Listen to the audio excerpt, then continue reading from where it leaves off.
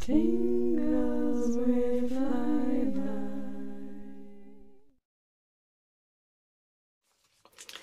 Hello to myself, and welcome to my little study session.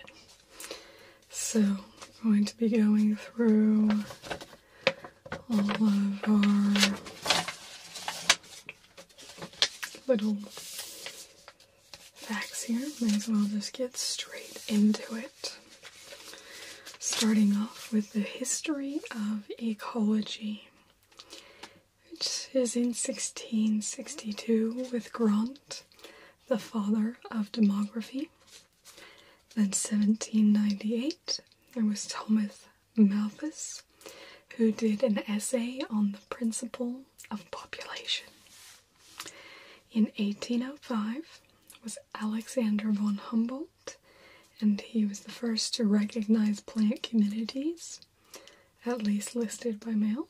We'll not get too many distractions like that. He was the first to describe ecological gradient of latitudinal biodiversity that increases towards the tropics. In 1844, we have Edward Forbes, who had the idea of community ecology. 1859, of course, Charles Darwin on the origin of species.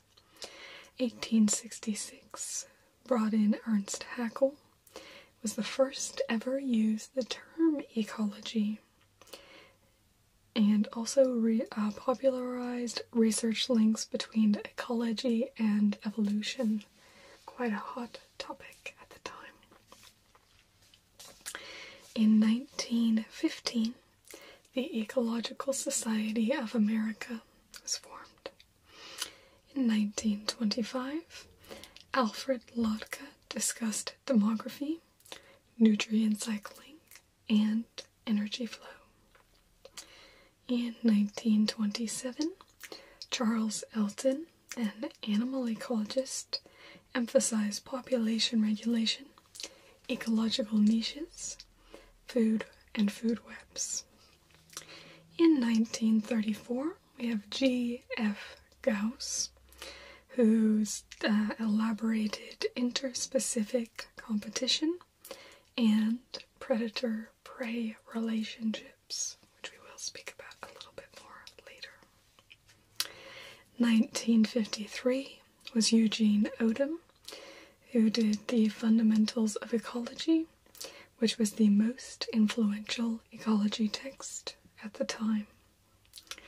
In 1954, we have Andrew Arthur and Birch, who did the distribution and abundance of animals. And then finally, 1970, was Robert MacArthur, was the co-founder on the theory of island biogeography and innovator of ecological statistical methods. We will be revisiting MacArthur as well. So the scientific method within ecology is taking observations from natural history, suggesting hypotheses, using those hypotheses to make predictions, experiment to test the hypotheses. Important in that is experimental design, which is a protocol for experiments and data collection. Then there will be statistical tests, which are used to construct models. Important within this is the concept of replication. It is the taking of repeated or replicated measurements. It's needed because of the inherent variability within most systems. The more variability there is, the more replicates are needed. Therefore, a measure of variability is necessary, So we have variance, the standard error, confidence intervals, etc. And it's also important to avoid pseudo-replication. This is mismatching of scale. So for example, if you had 2 pots set up with 100 seeds in each, with one pot treated and the other a control, that would only be 1 replicate, not 100. It's not the number of seeds, but the number of replicates. Another important concept is that of bias, precision, and accuracy. In bias, we measure the closeness of a sample's expectation to the true population value. Precision is the closeness of each sample to the mean, and accuracy is the combined effect of bias and precision. Now we will discuss a few different sampling methods and the assumptions behind them.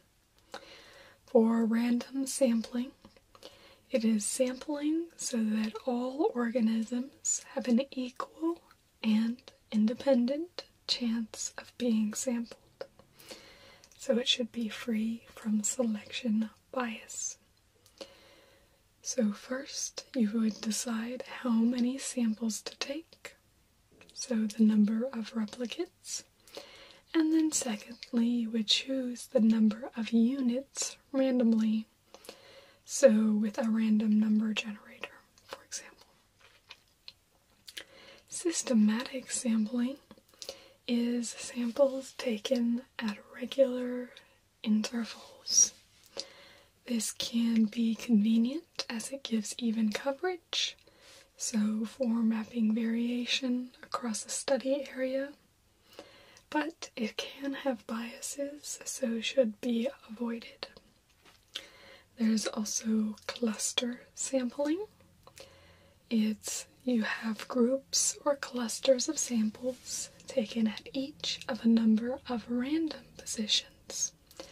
So this is useful when moving between sites is difficult. You can have temporal clustering, so sampling during several periods on the same night. Sample units within a cluster are not independent, so the sample size should be the number of clusters. Another useful technique is adaptive cluster sampling. So you do your initial sampling at random, and then if you get your target organism, then you sample further within that vicinity. This is useful when organisms of interest are rare or patchy. A final method is stratified sampling. This would be dividing an area into 2 or more strata.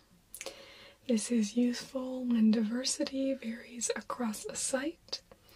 The stratified regions are sampled randomly within each strata, but this then helps to minimize the variance within each strata.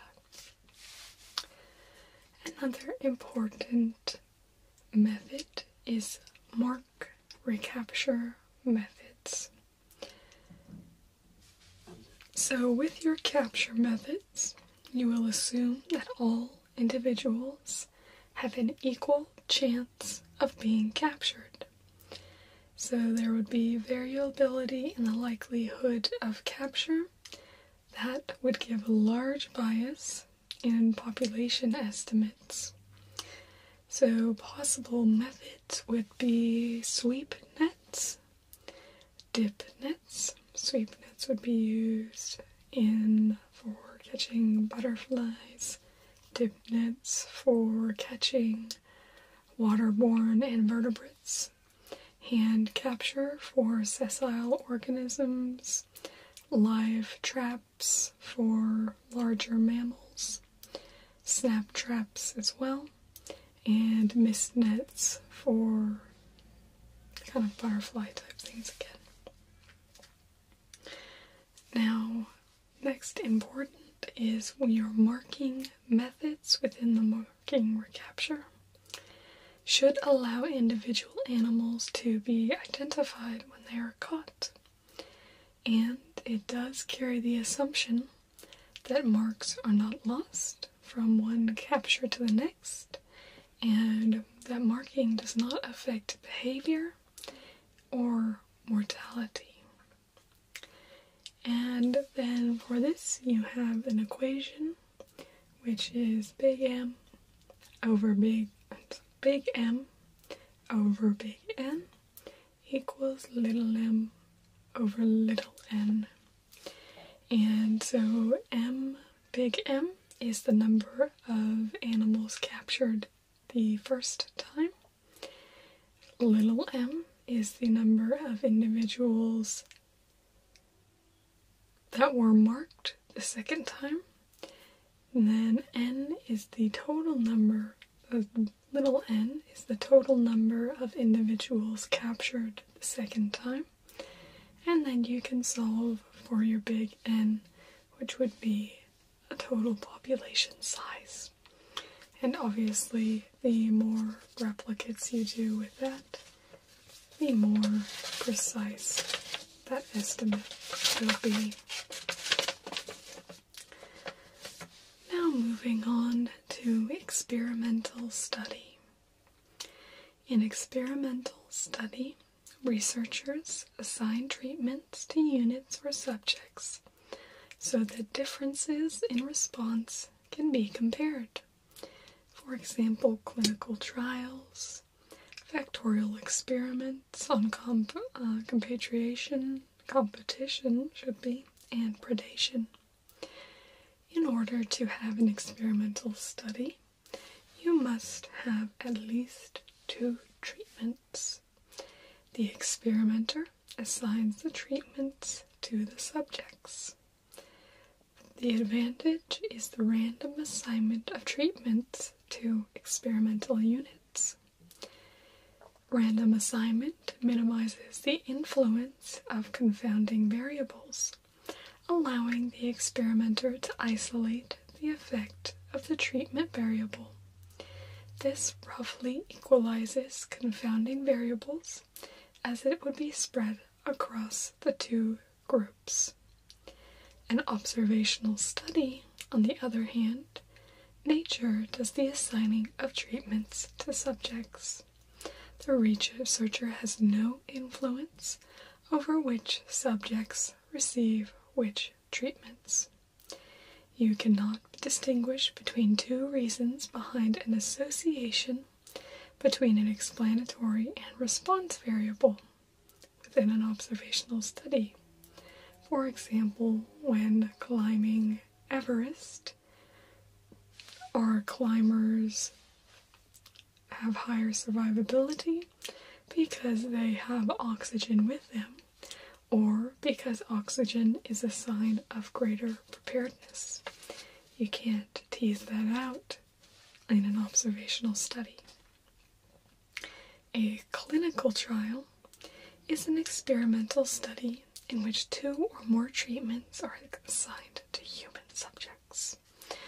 When on non-human subjects, these are called laboratory experiments or field experiments, depending on where they take place. In order to reduce bias, you should have a simultaneous control group. So the study includes both the treatment of interest and a control group. You should have randomization, so treatment randomly assigned to sampling units, and blinding, and this is within clinical trials only, where neither the subject nor the clinician knows which units are assigned to which treatment. To reduce the effects of sampling error, experiments include replication. So the study would be carried out on multiple independent sampling units. It should be balanced. The number of sampling units nearly equal across groups, and blocking. Sampling units grouped together according to, for example, location or gender, yielding multiple repetitions of the same experiment in multiple settings. Now, obviously, a key part of this is randomization. Randomization breaks the association between possible confounding variables and the explanatory variable, allowing causal relationships between explanatory and response variables to be assessed.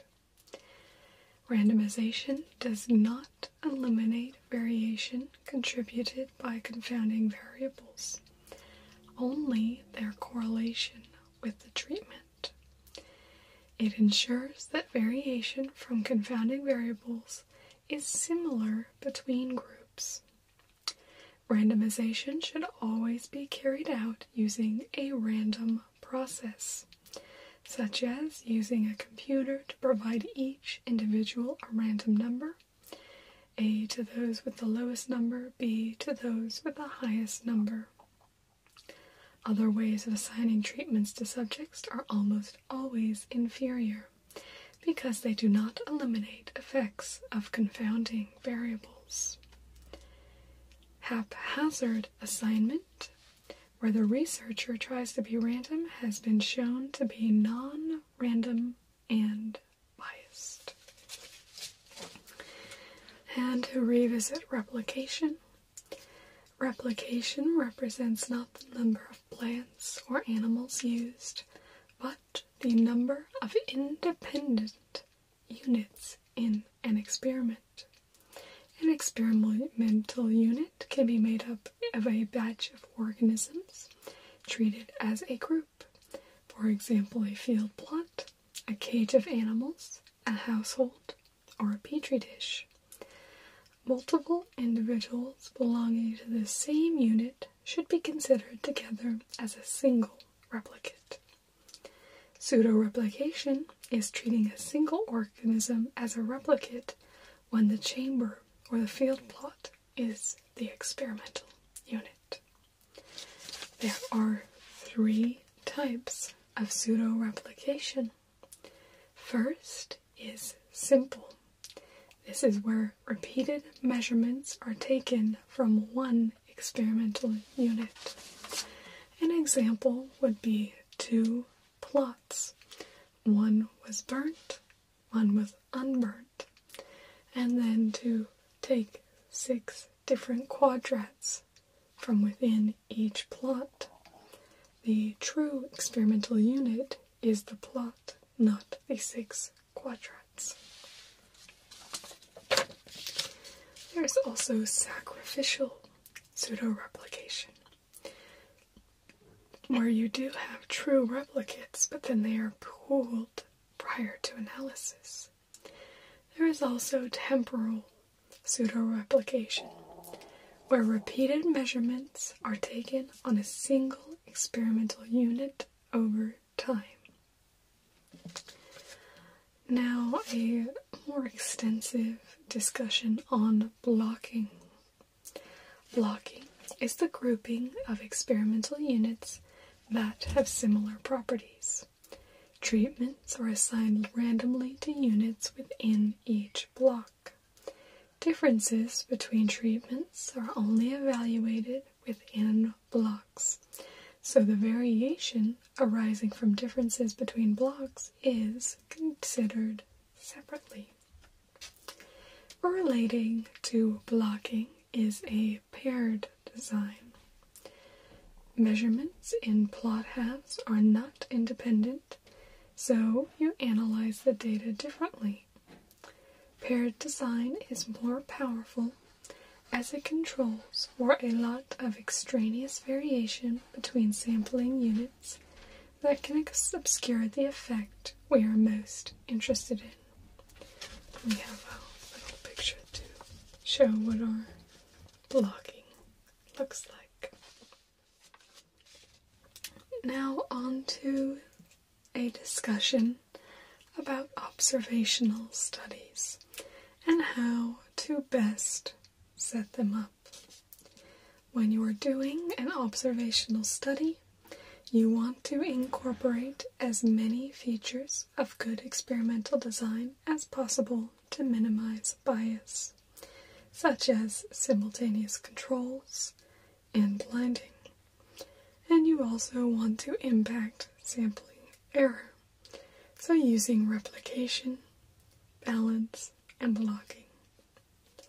Strategies to limit the effect of confounding variables on a difference between treatments in a controlled observational study would be matching or adjusting for known confounding variables. Now let's move on to discuss life history traits. Life history is the timing and magnitude of growth, reproduction, and mortality over an individual's life. This includes age and size at maturity, lifespan and aging, size and age relationship, the size and number of offspring. This reflects solutions to problems posed by past environments and allocation of resources. The components of a life history are the size of organisms, reproductive characteristics, reproductive allocation or effort, rate of growth and development, parental care, and longevity. Greater investment in one trait is at the expense or reduced investment in others.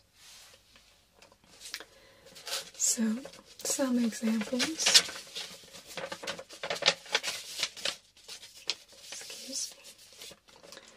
Of reproductive characteristics would be the timing of breeding.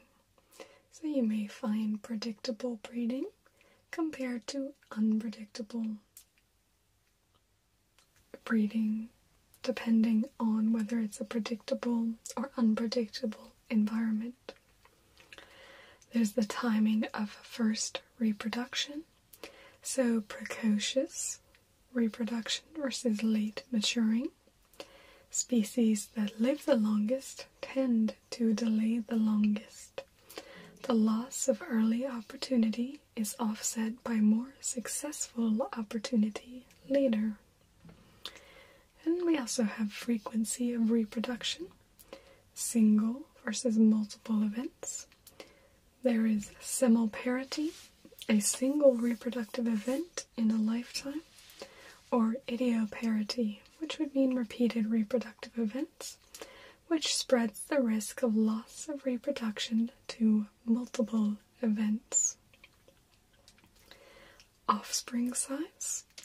Have the option for large versus small, and it has been shown that larger size have higher survivorship. And you can also look at clutch size, which is many or few in each reproductive event. Now with life histories, we do see a gradient from K to R selected populations. K selected species, the best reproductive strategy is to invest more energy on maintenance and growth. Some examples are giant eucalypts, whales, albatrosses, koalas, marine turtles. Habitat is constant or predictably seasonal. The population is relatively crowded and constant in size. Regulation is related to density. there are fewer opportunities for the establishment of young.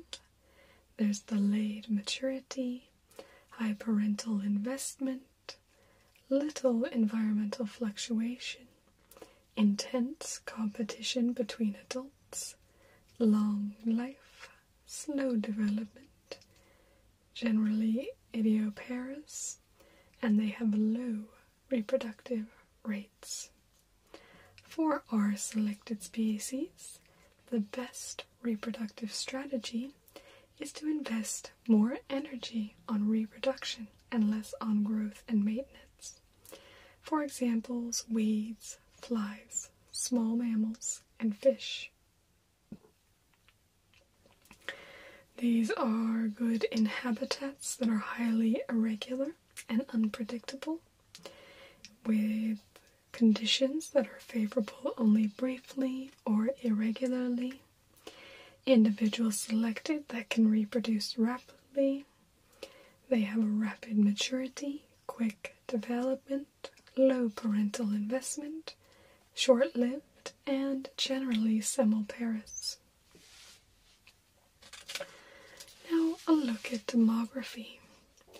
In demography, we study life history tables, which is a tabulation of mortality of population or cohort with respect to age.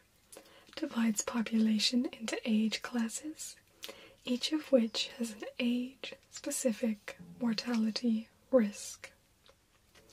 A cohort follows the fate of individuals in a cohort from birth until the last individual dies. They should be born at approximately the same time. They can be useful for humans who are traceable and short-lived plants. There is also a static age-specific, so you can examine the age structure of the population at one particular time, take a sample of the population, and divide into age classes. This is useful for long-lived plants and animals which are mobile or cryptic. To construct a life table, you would have X, which is your age interval. A sub X is the number of survivors at age X. L sub X is the proportion of the original cohort surviving to the start of the age interval. D sub X is the proportion of surviving individuals that die during interval X. QX is the rate of mortality during interval X. KX is the killing power, a measure of the intensity of mortality during interval X. Now doing static, you have age at death tables. So determine the age at death of individuals. This assumes that population size is stable over time, and birth and death rates are constant. You can also do a population age structure. Determine how many individuals at each age class are living, and this assumes a same age distribution over time. Another aspect is the survivorship curve. We have type 1, which is like this. And that covers vertebrates with high parental care, such as humans. You have type 2, which is birds, bacteria, and other small organisms. And type 3, which is many plants, insects, and other organisms with high fecundity. For a fertility schedule, we have either the total number of individuals produced in one generation divided by the original number of individuals, or the sum of the number produced per original individual in each stage. If R0 equals 0, the population is replacing itself exactly. If R0 is less than 1, then the population is not replacing itself. Another important concept is the intrinsic capacity for increase. This depends on an organism's fertility, longevity, and speed of development. R equals the net reproductive rate as a function of mean length of generation. We have a stable age distribution. This would be a population growing rapidly with constant fertility and mortality rates. Or you can have a stationary age distribution. This is a population at a constant size, constant and equal age-specific mortality and fertility rates. Now to discuss dispersal.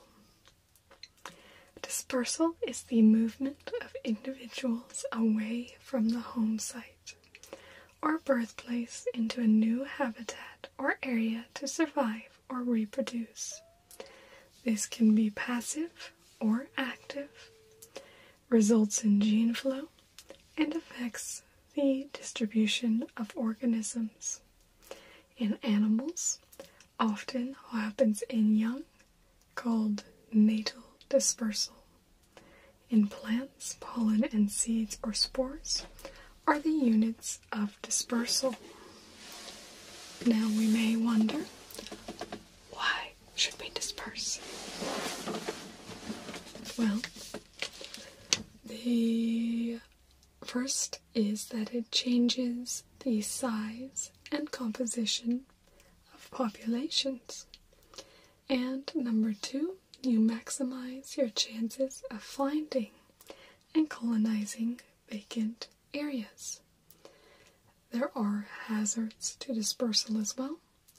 You have increased exposure to physical and biological hazards during movement, and the possibility of finding only suboptimal habitat where survival and reproduction are reduced. Now there are adaptations to dispersal. You have plant spores, which are resistant to desiccation. They're numerous, dormant for extended periods, and have passive dispersal.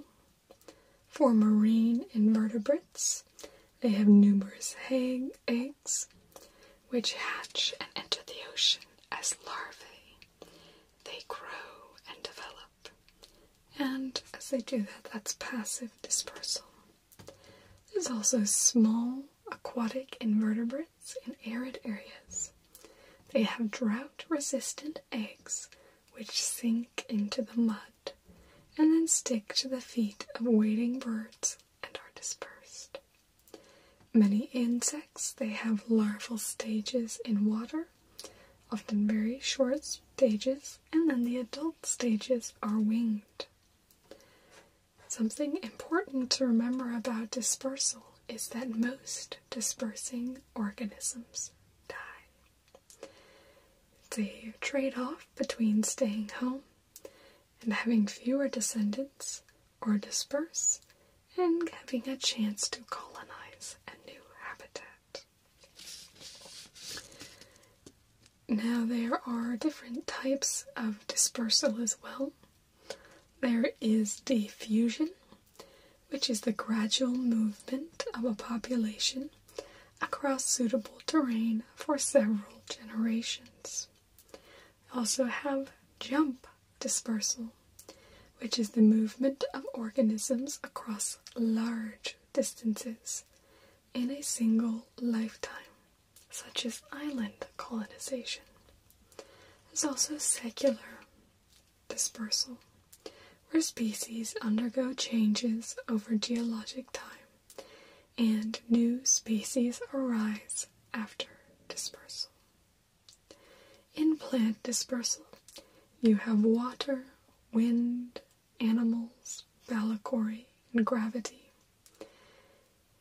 And in animals, you can have natal-based dispersal post-weaning, or we also see sex-based dispersal. Now there are barriers to dispersal. There's mountains, deserts, ocean, water, temperature, predation, salinity, geology, food, etc. On a local scale, most species have evolved very good dispersal mechanisms. On the continental scale, some species are better adapted for dispersing across barriers, while others are not. Humans have increased the dispersal on the continental scale. There is the rule of tens for alien species, which says 1 in 10 new species will become established, and then 1 in 10 of established species will become a pest. Now, an important law to understand what species may establish is Shelford's law of tolerance, which states the distribution of a species will be controlled by that environmental factor or factors for which the organism has the narrowest range of tolerances. Now, there are tactics to avoid lethal environmental conditions. You have hibernation, animals during cold months of the year when food is limited. There's dormancy and resistance, particularly plants to cold or hot temperatures. There's diapause. Insects or bats may enter a cold, tolerant diapause. And there's migration. Animals from poor environmental conditions move to suitable conditions. This is important for genetic health, maintaining health, and fitness, aka following food. A key mechanism within ecology is predation, which is where members of one species eat those of another, killing prey. There are herbivores who prey on green plants, seeds, and fruit. Carnivores who prey on herbivores or other carnivores. Parasitoids who lay eggs on or near the host, which is subsequently killed or eaten. There's parasites who live on or in their hosts. Cannibalism, where predator and prey are members of the same species. The impact of predation may restrict the abundance and distribution of a population, is a process along with competition around which communities are organized, such as an apex predator, is a major selective force. Adaptations, for example, warning colorations in frogs and butterflies, are significant, as is predator-prey co-evolution. Now we're going to look at a couple models of predator-prey relations, which you can see right here. This is the Rosenreg-MacArthur model. You can see the isocline there. And then this is the Lotka-Volterra model. It's one that goes up and down, and if you take time out of it, it actually ends up going in kind of this ellipse shape. The dominant limitation on prey is the predators. As the prey numbers build up, prey limit their own rate of increase due to competition to resources, diseases, etc. Predation limitation becomes less and less important. Now I'm going to discuss ecological scale. So, in particular with Acacia myrtifolia, we have a variety of ways that you can assess the distribution of this organism.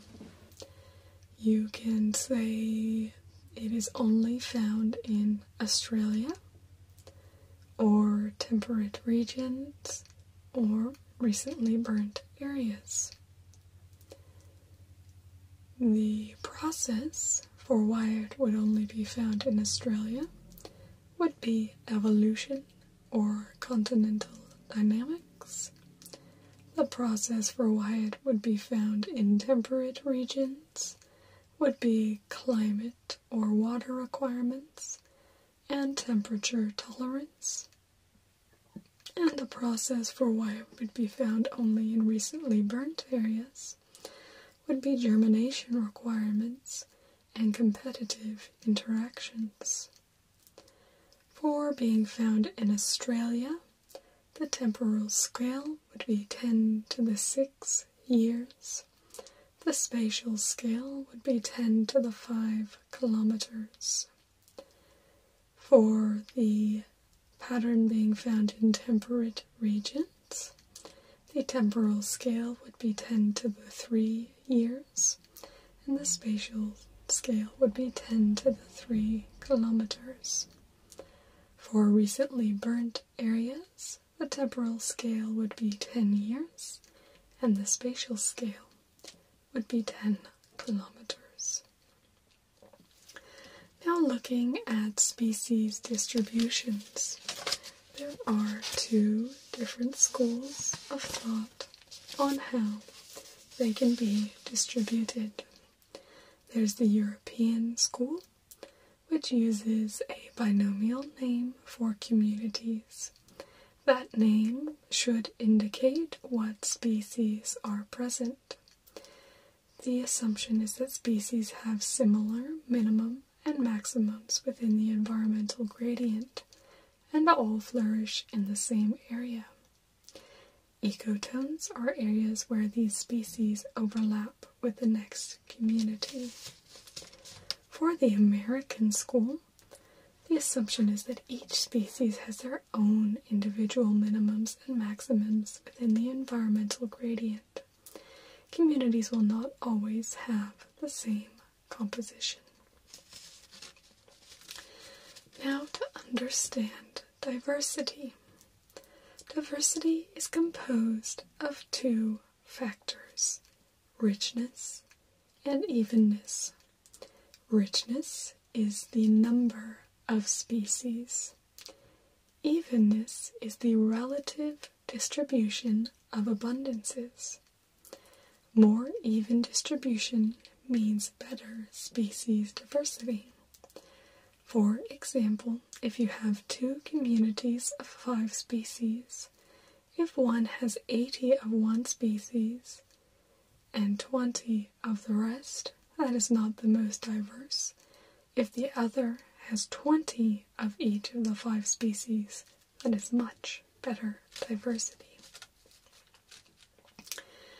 Now let us discuss succession. There are 2 types of succession. Primary succession occurs on a new substrate, such as a dune, a lava flow, or an area exposed by a receding glacier. The substrate is unfavorable, needs soil formation. It has the absence of accumulated propagules, requires species that disperse easily and tolerate harsh conditions. In secondary succession, this occurs after a catastrophic disturbance, such as a tornado, agriculture, or fire. The substrate is more conducive to plant growth. and propagules are still present as a seed bank. Now, there are 3 theories on succession that we need to know. The first is Clement's succession, formulated in the 1920s, and it's called the superorganismic view. His view postulated that succession is a predetermined process with well-defined stages, completely driven by living organisms through changes they induce in the environment. This leads to a fixed end stage or climax. In the pioneer stages, changes make the environment unfavorable for pioneer species, but favorable for other species. Species from later seral stages then invade, repeat the process, until climax is reached of a final stable community and the end of succession.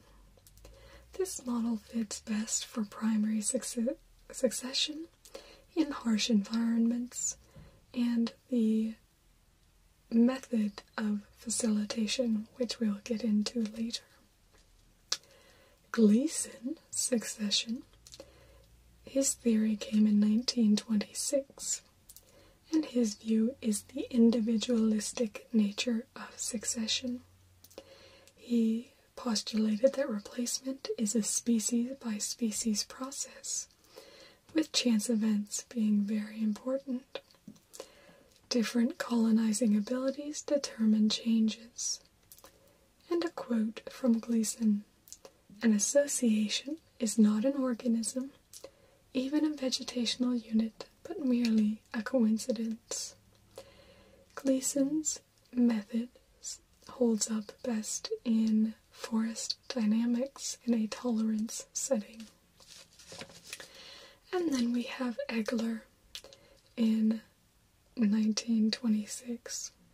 Not sure if that year's right. And his was the initial floristic composition, which states that most species are present from the beginning, and the final composition is determined by random differences in early succession. That a succession occurs as various species occupy the canopy. And this is a good model for post-fire recovery. So now we're going to discuss the 3 types of succession that have been postulated. These were postulated by Connell and Slater. First is facilitation. This would mean that pioneer species drive community dynamics. Early species modify the environment and make it favorable to other species. This is mainly in harsh environments, such as in primary succession. There is also tolerance. Pioneer species have no effect on community dynamics. Changes produced by pioneer species have little or no effect on other species which tolerate these conditions. Changes are unaffected by pioneers. Changes in species competition reflect different dispersal abilities, and this is most often seen in forest dynamics. There's also inhibition, where pioneer species prevent changes. The pioneer species produce changes that favor themselves and prevent the establishment of other species. Early invaders exclude further invasions. Succession occurs when something damages early colonizers. This happens in some terrestrial systems, such as South Australian grasslands, but mainly marine systems. Now to discuss disturbances. There are 3 main characters that describe a disturbance: the magnitude, the distribution, and timing. Magnitude can be described by the intensity and severity. Intensity being the physical force of the event, and severity being the impact on individuals or communities. The distribution of a disturbance can be described by the extent or spatial distribution. The extent would be the size of the system affected, while spatial distribution would be the shape and relationship to topography. Timing of disturbances can be described by frequency and predictability. Frequency would be the mean number of events per unit time, and subheadings would be return interval and rotation time. The return interval is the time between disturbances. Rotation time is the time required for the studied area to be subjected to disturbances in every quadrant. For predictability, this is the scaled inverse function of the variance of the return interval. After a disturbance, K strategists displace R strategists, and the diversity is highest when R and K strategists are both present. Competitive exclusion can be interrupted by disturbances and allow R and K species to coexist. If the disturbances are too frequent, K species will never establish. Competitive exclusion is faster in more productive environments. Diversity is always higher in low to intermediately productive systems. Small-scale disturbances can maintain diversity on a larger scale. They create spatial heterogeneity by having areas in different successional stages. For example, patches with different times since fire. Gaps in the forest of different age since forest collapse. When there is a small disturbance, if it creates a small gap, then it would be filled in with growth of individuals around the edge of that gap. When it's a large gap, it would be filled by species of dispersers.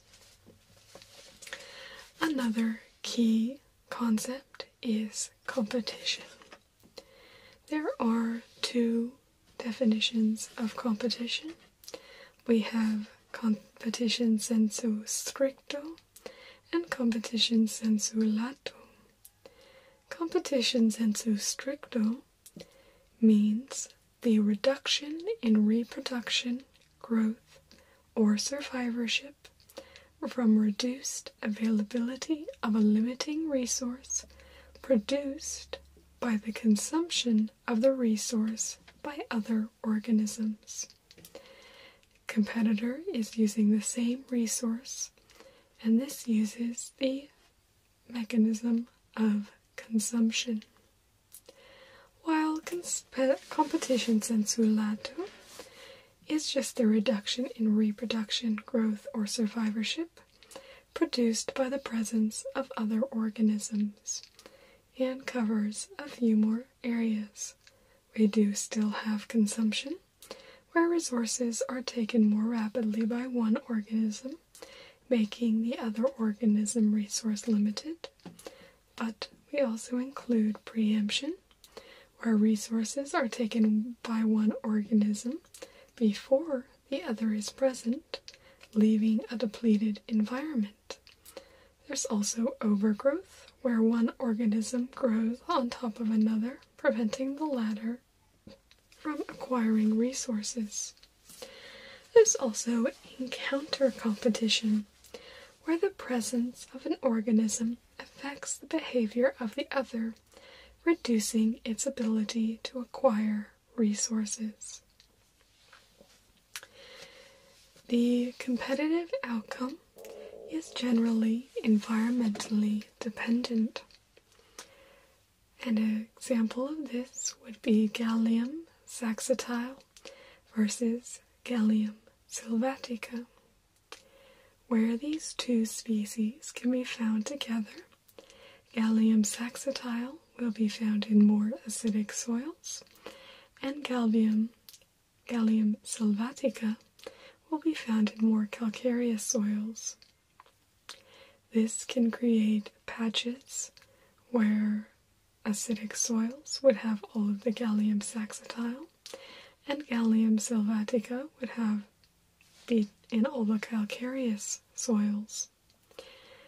There can be a mixture to keep that heterogeneous though, and this is called the rescue effect, when there is dispersal between patches so that the competitive exclusion is prevented if they are connected enough. Now to understand what drives community and trophic structure. One example is a keystone predator. This is a predator species that controls the community structure through a modest, small, direct effect. One example is Pisaster, which is a starfish that prevents the competitive exclusion of sessile intertidal organisms, such as limpets, barnacles, and mussels. When the Pisaster is removed, the number of species is decreased from between 15 to 20 down to under 5 species. Now we do see different communities that are driven by either top-down or bottom-up processes. When a community is driven by top-down control, then a predator removal changes the rest of the community, and resource addition at the bottom trophic level has no effect. When we have bottom-up control, predator removal has no effect, and resource addition changes the rest of the community. Now within trophic levels, we will tend to see up to 4 trophic levels, and within each level there will be a different mechanism determining the abundance of that level within the system. For example, in a system with 4 trophic levels, the abundance of your secondary carnivores will be determined by bottom-up processes or by competition between carnivores. For your primary carnivores within the system, their abundance will be controlled by top-down processes or predation. For your herbivores within this system, they will be controlled by bottom-up processes or by competition. And your producers in the system will be controlled by top-down processes or predation. Always at the top of your cascade is going to be a bottom-up process and competition. And so we have bottom-up, top-down, bottom-up for a 3 trophic level, bottom-up, and then top-down for a true trophic level. And obviously just a bottom-up or competition is the determining factor in a single trophic level. Now an example of the trophic levels is the Great Salt Lake, which actually shifts between 2 and 3 trophic levels depending on the situation. it has high rainfall, which will then reduce salinity. This can also be snow melts coming down from the mountains. When salinity is decreased, then the Corexid predator settles within the system, and algae biomass increases. That's because you have it moving into a 3-level system. When you have the top predators, the predator abundance is controlled by bottom-up processes or competition among individuals. Your herbivores are controlled by top-down processes or the number of your predators, and then your producers, your algae, are controlled by bottom-up processes or interspecies or intraspecific competition.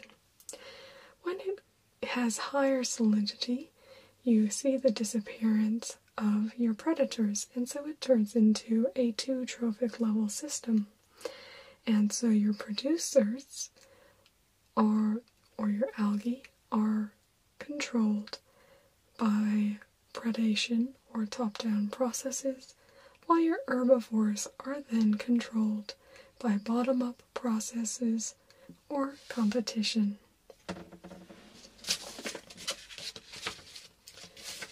Now, we're going to look at island biogeography. In island biogeography, we see 2 different patterns depending on whether we have a continental area or an island. With an island, we see a lower intercept but a steeper slope. And with a continental, we see a higher intercept with a shallower slope. Then we'll also look and describe this graph as well. This graph is very important. You can see these pink lines go together, and these orange lines go together. Extinction curves vary with island size. The chance of any given species going extinct increases with the number of species present. Smaller populations in small islands are more likely to go extinct. Immigration curves vary with island size, distance to mainland. Chances of immigration are higher for islands that are closer to the mainland and larger islands. Chances of a new species arriving declines with the number of species present. So, again, the most important part is this graph. So if we have a large island which is near the mainland, then our immigration rate will start off high and go down to low. And then, if it's a small island far away, they'll start off lower and continue down. For our extinctions, we see a small island far away, and we're going to have a greater likelihood of extinctions than we would on a large island. Now, another very important concept is that of spatial heterogeneity. More complex structure of cactus provides for more species of insects, and this is because more heterogeneity in spatial area is a contributor for diversity. Now, we'd like to look at this figure, which is describing rainforest diversity. There is a theory that interglacial fragmentation is part of what has produced the high diversity that we see within rainforest systems today. So the belief is that you would have had one large rainforest to begin, and then when glaciers came in, the rainforest patches that were left would have been fragmented. Within each fragment, you would see allopatric speciation going on. So then, when the glaciers receded, those would rejoin together, but there would already be speciation present. So fragmentation can be a method of increasing diversity over geologic time. Another important concept is that of species packaging, which is illustrated well in this image here. What we see is that the more productive a system is, the narrower the band of resources that could be required for a viable population. And so you can get a narrower range within a species. So a more productive system has a higher capacity for the number of species that it can carry. Now to discuss species diversity and ecological processes. Tillman had a study which showed that high diversity plots recovered more quickly after drought. They also had nutrient acquisition, so it is questionable whether that data is applicable. There was another experiment done, and it confirmed this again. But there's still the query on whether this is a statistical artifact. The higher the diversity, the greater likelihood that the most productive species will be in the plot, rather than that it's actually a more productive system. So what do we actually know? We know that several ecosystem functions increase with the number of species, and that there is a weak niche complementary effect. What's most important is a diversity of functional groups rather than number of species.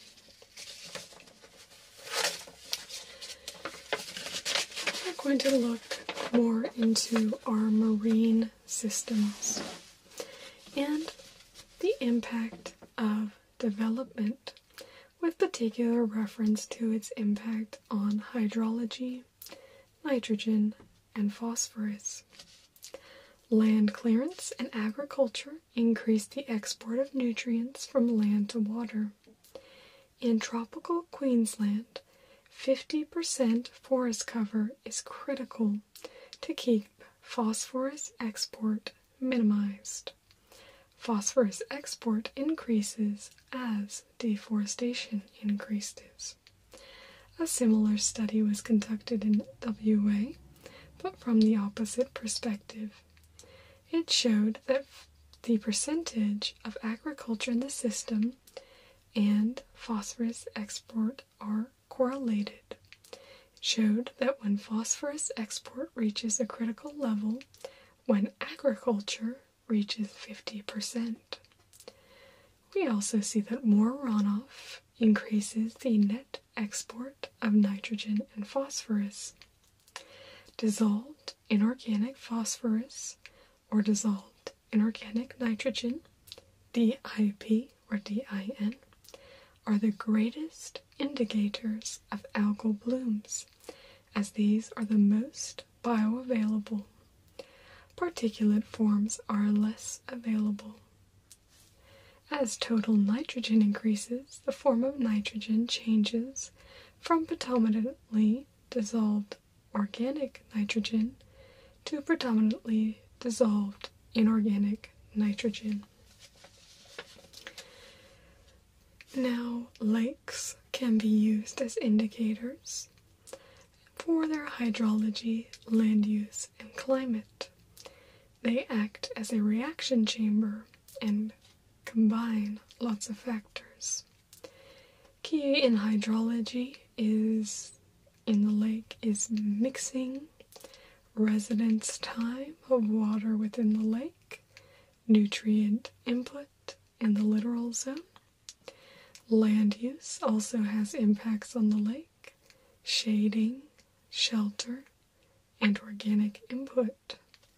For climate, there is impact of rainfall events and temperature on the lake ecosystem. Carbon is a key component of water quality. A small increase in dissolved organic carbon leads to improved water quality, while large amounts of dissolved organic carbon cause problems. Labile, DOC, acts as a substrate for microbes. Recalcitrant DOC is less available for microbes. Nitrogen may limit or enhance algal growth. The greater uptake of NH4 and NO3 when DOC is added decreases nitrification and conversion of NO4 into NO3, which has downstream losses of DIN decreased. DOC can increase the biological oxygen demand, resulting in deoxygenation of the water, which can cause fish kills, algal blooms, and H2S.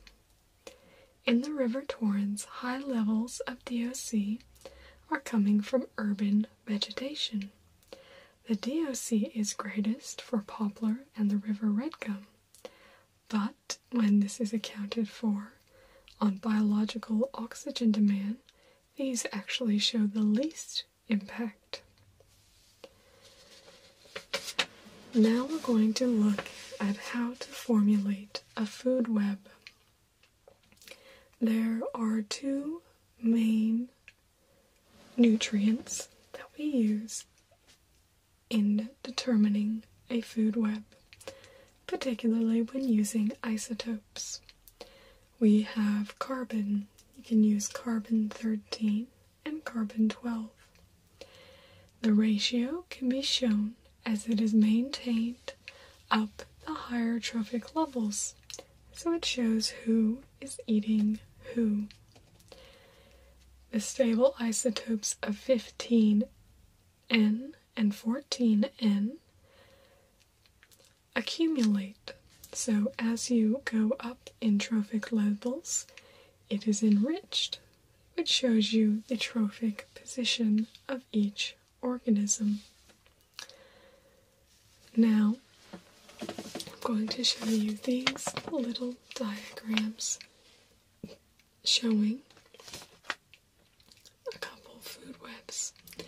This is a very high saline system, which has been impacted by low flows in the River Murray. You can see that we have very low numbers of species and very low diversity. So this food web would be very impacted by extinction or reduced numbers in any one of these species. However, further up the river within the Murray estuary, you can see we have highly abundant and complex structures, as all of these species have multiple interactions across the trophic levels. These are very important for maintaining the diversity of this system. Now we'll discuss ecological stoichiometry. Ecological stoichiometry is the balance of multiple chemical substances in ecological interactions and processes. In short, that is, traces changes in the body of the carbon to nitrogen to phosphorus ratio. Homeostasis results in narrowing variation in chemical content in an organism compared to the resources it consumes. The Redfield ratio for plankton is 106 carbon to 16 nitrogen to 1 phosphorus. That's by number of atoms, and that is quite similar to water. A mismatch between stoichiometric ratios between food and herbivore may significantly impact upon growth. Herbivores will be opportunistic to take advantage of a food ratio that best equates with its stoichiometry. Mismatches drive excretion of carbon, nitrogen, or phosphorus. An example of this would be a nitrogen to phosphorus ratio of 1 to 1.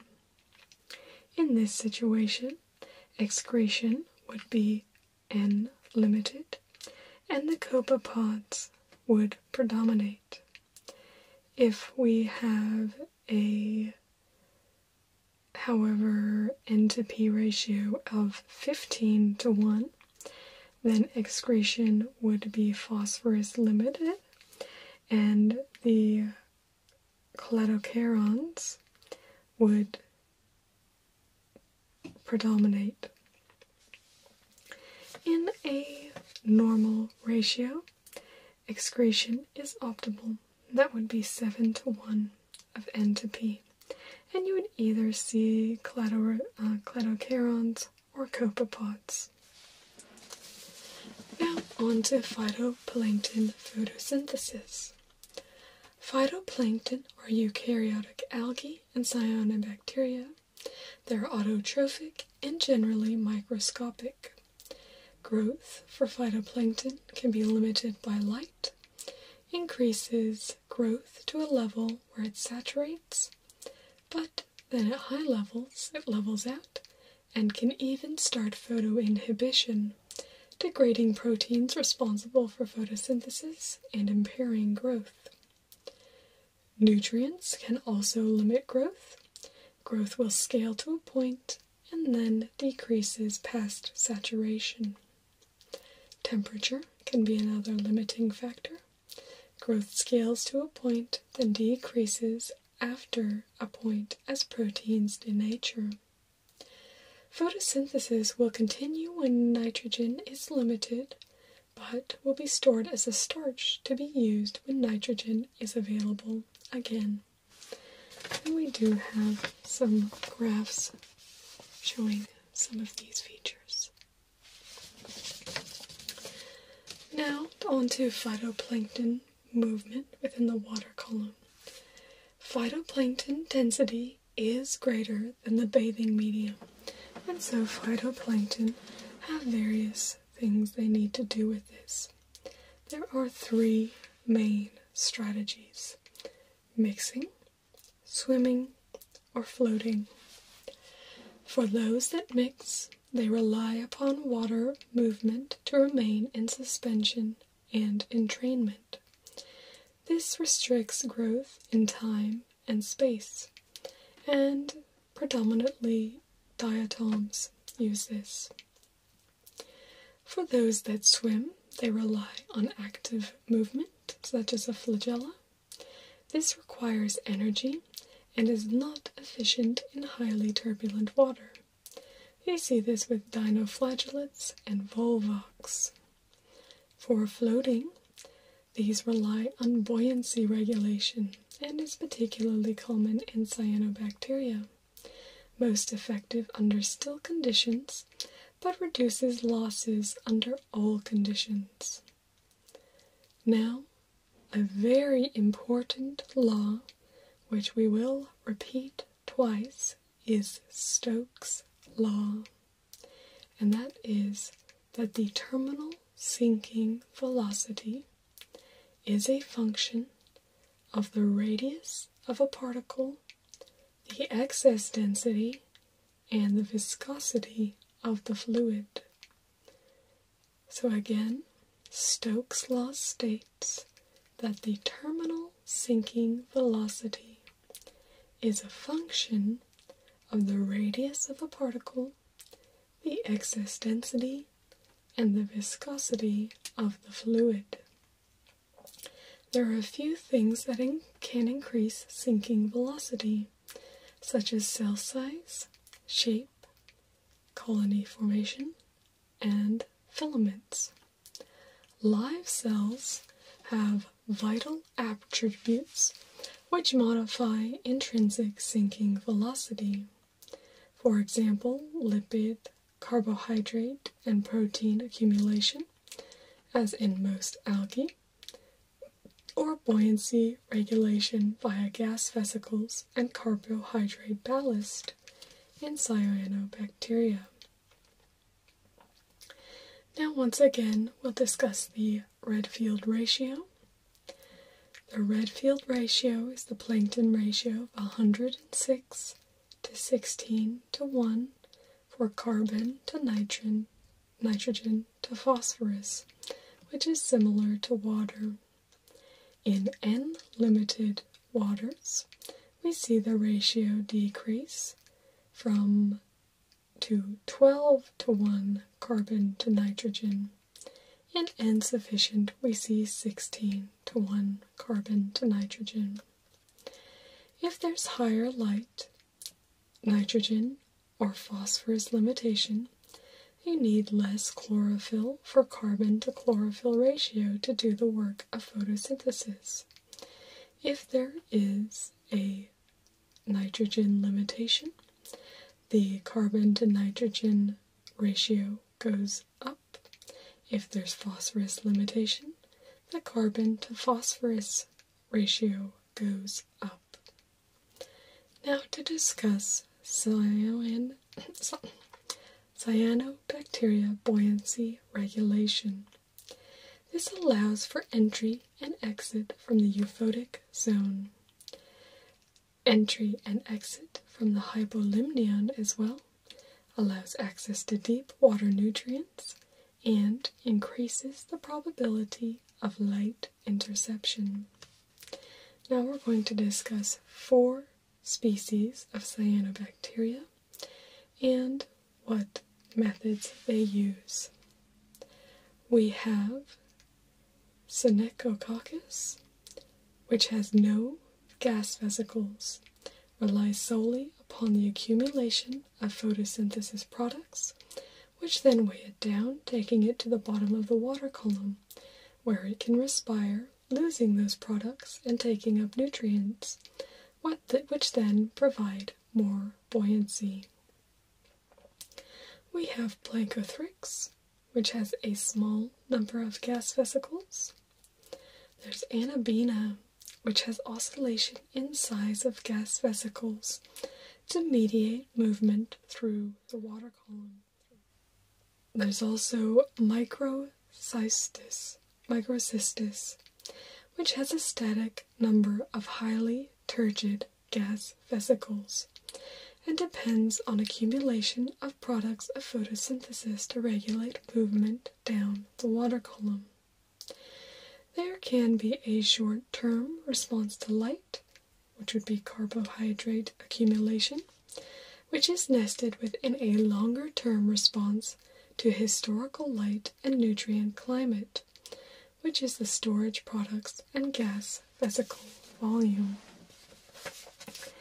Now to discuss the biological pump. The biological pump is marine plants taking up CO2. They transfer organic matter to depth. It's a pathway for rapid carbon sequestration. Primary productivity is controlled by light, temperature, mixing, major nutrients, grazing, and micronutrients. For the solubility pump, cold water has higher CO2 solubility. Gas exchange allows CO2 to enter the ocean. Iron has been implicated as a limiting nutrient in high nutrient, low chlorophyll systems. The natural source of iron in the oceans is iron-rich dust. Past climate data shows that there's a correlation to high iron levels with low CO2 and lower temperature levels. Studies have shown that increased iron increases chlorophyll production, but the corollary is that carbon sequestration is not necessarily reduced, as the biological pump can have low efficiency. There are potential issues as well, such as oxygen depletion, ecological shifts to harmful algae, the production of other greenhouse gases, disruptions or changes in higher trophic levels, and there are many unknowns, and it is necessarily changing the ecology of the system with unknown consequences. Now our final discussion will be on controlling cyanobacteria through flow. Algal blooms have been established to occur during the summer when there are low river discharges. Within the river Torrens, it's been shown that anabina will predominate when there is discharge of less than 1,000 megaliters per day. Allocasyra occurs at greater than 1,000 megaliters per day. Anabina grows at a rate of 0.37 per day, and Allocasyra sinks at a rate of 0.95 meters per day. Water mixing at least diurnally limits the growth of anabina via maintaining minimum discharge and pulsing discharge. The important structural features within flow is the diurnal surface layer at the top, the diurnal thermocline. Right below the diurnal thermocline is the metalimnion. Right between the metalimnion and the hypolimnion is the seasonal thermocline, and at the bottom we have the hypolimnion. So again, that's the diurnal surface layer, then the diurnal thermocline, then the metalimnion, and finally the hypolimnion, with the seasonal thermocline between the metalimnion and the hypolimnion. And so those are the features of flow as relates to cyanobacteria. You are very well prepared, and I am sure will do amazingly on your exam. Good job.